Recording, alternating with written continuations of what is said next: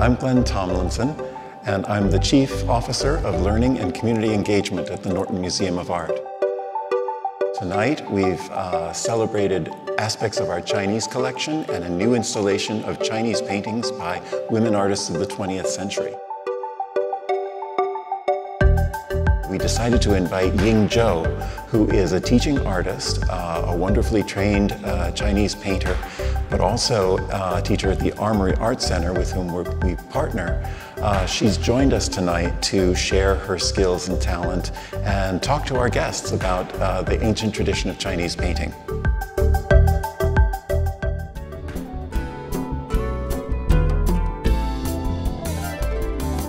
We're also really excited to have the Scott Marischen Quartet here tonight. They're performing jazz fusion. Scott is actually a harpist, but he's been able to marry that very ancient musical instrument to modern jazz. Started music like really young, but playing the harp probably I was 30, so I'll give you my age. Like 35 years now I've been playing the harp, yeah. It's a great instrument. There's people playing jazz on it now, and it's difficult to play jazz on it, you know. This instrument is probably 15 years old. This instrument goes for about $27,000.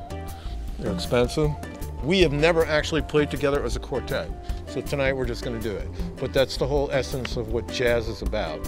It's a vocabulary, everybody kind of understands it, so I sent them a whole bunch of music in an email, and we're going to show up and we're going to play and have a good time, you know. And yeah, just like basically standard jazz tunes that people play, it's kind of like part of the vocabulary that you need to have to know. But that's exactly what jazz is. I mean, like I'm talking to you, I'm not thinking like, oh, I'm going to use a verb, I'm going to use a pronoun, and now, you know, we're just talking. And that's the same thing with really good jazz musicians. We listen to one another and we play. And you know, sometimes it's great and sometimes you crash and burn. Yeah. You know, and that's okay too. You know.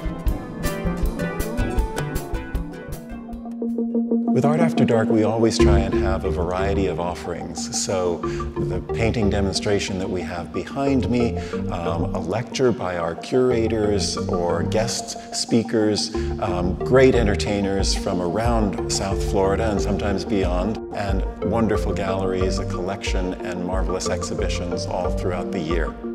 It's been a great night at the Norton.